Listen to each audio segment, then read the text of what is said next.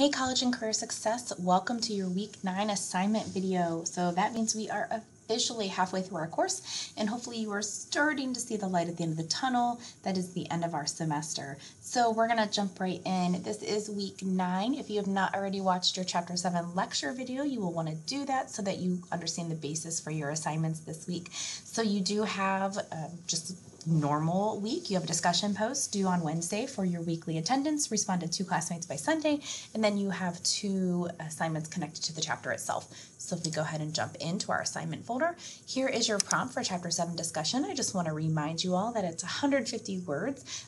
I am taking off points if you are noticing that your discussion points are maybe an 8 out of 10 or a 9 out of 10. It's because maybe either you didn't hit on the entire post or you had a lower word count, and so usually it's pretty clear which one it is. So if it's substantially lower, I do take those points off. If it's just a few words, I don't take anything off there. All right, so Chapter 7 was all about different types of thinking, and one of the types was creative thinking. And so your prompt is, some people say creativity is in the realm of children, like thinking is just for kids, like creative thinking, having an imagination, or asking lots of questions. So can you think of how a child's curiosity and willingness to explore can help you understand something in college, like a discipline, a content area, a topic that is unfamiliar to you? So you're going to write a reflection on how you can use curiosity toward one of your most difficult courses in college. So think about the classes that you're taking right now. So maybe there's a class that's particularly challenging or difficult, or maybe you're thinking ahead to spring semester already, and there's a class that you're a little nervous about, like anatomy and physiology or psychology or whatever it might be.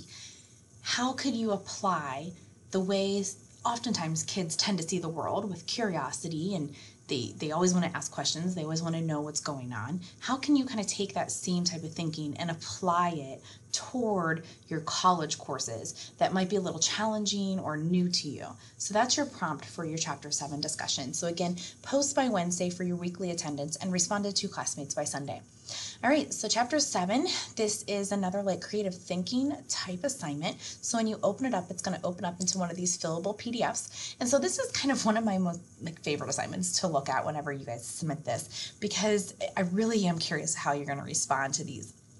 So it says, here's like a little scenario. Your institution, so let's just say Stark State, has cut funding to the library, tutoring, and the wellness center effective immediately. You know very well that you and your fellow students' success will suffer because you don't have these services.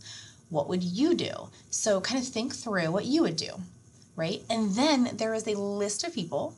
I'm hoping that as you look at this list, most of, if not all, are familiar to you. What do you think they would do if they were faced with the same situation? So Bugs Bunny, Oprah Winfrey, Bill Gates, Martin Luther King Jr., Mother Teresa, Jay-Z, Malala Yousafzai, and Harry Potter.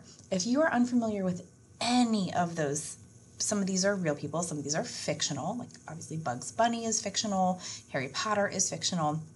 The rest of these are a series of artists, political leaders, different people that you can look up to, business. So if you're unfamiliar with any of those names, just do a quick Google search and you can kind of see what they were most known for.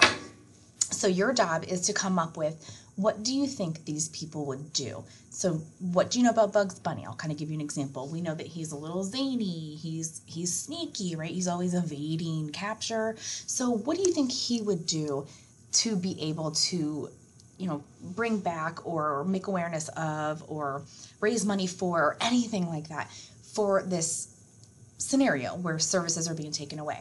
For instance, Bill Gates, what would he do? Use what you know about them. Harry Potter, obviously fictional, but there's that wizard piece of it, that magic part of it.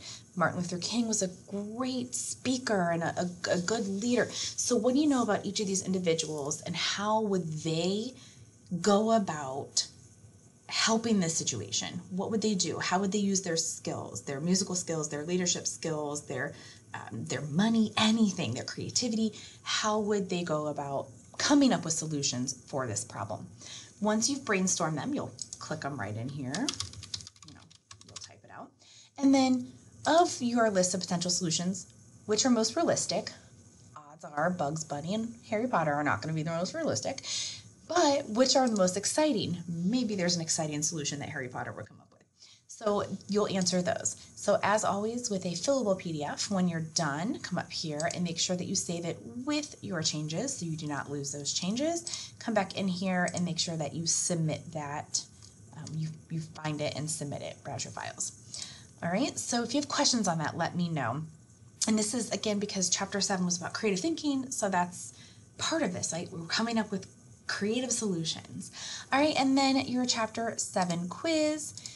Again, as we are progressing, I am getting a little bit more nitpicky with your responses. So if it is not 2 to 5 complete sentences, I am taking off points. If you're not hitting on all the pieces, I am taking off points. If you are just kind of like very vague, so just again, I'm trying to, like the first several weeks and several chapters, I was a little kind of flexible with the grading, but you will see maybe a point taken off here and there if you're not hitting on everything or completing the whole sentence. So question 1 talks about open-mindedness. Do you think you're open-minded? Does it matter on the subject? Does it matter who you're talking with or the circumstance? Does anyone ever question your open-mindedness? That's question 1. Question 2, inside our chapter, and then if you've already watched the lecture video, there's a slide that talks about Mark Twain saying he believes that there's no such thing as a new idea, that everything is basically recycled. So do you agree or disagree, and why? And provide examples to support your opinion. Question 3, have you tried doing anything new this semester than you've done it in the past? For instance, have you tried a new study technique? Have you tried a new note-taking technique? Have you tried a new way to prepare or manage your time? Anything like that. And if you haven't, why not? Or do you just feel like very comfortable with the way you already do things? Do you feel comfortable changing things? What can you change up? So you're just kind of reflecting on trying new things or how it's gone if you've tried new things. Question 4 is logical thinking. That was another part of Chapter 7, like logical thinking through. Think about a time that you've resolved conflict. It says work, but depending on your circumstance, maybe you can talk about like a family situation or a school situation if you're not in the workplace right now. How did you go about resolving that conflict, and what role did you play, and how did that happen? And then question 5 is metacognition, thinking about thinking. So it says, when did you first become aware of thinking and how you think about things? Do you know your thought processes? Has your metacognition or your ability to think through things changed over time? So you're really reflecting on your metacognitive kind of awareness. All right, so again, you will submit that when you're done. So as a real quick recap, you are posting your original response in your Chapter 7 discussion forum by Wednesday, responded to classmates by Sunday, Chapter 7 assignment and Chapter 7 quiz by Sunday as well. Hope you have a great week. Bye.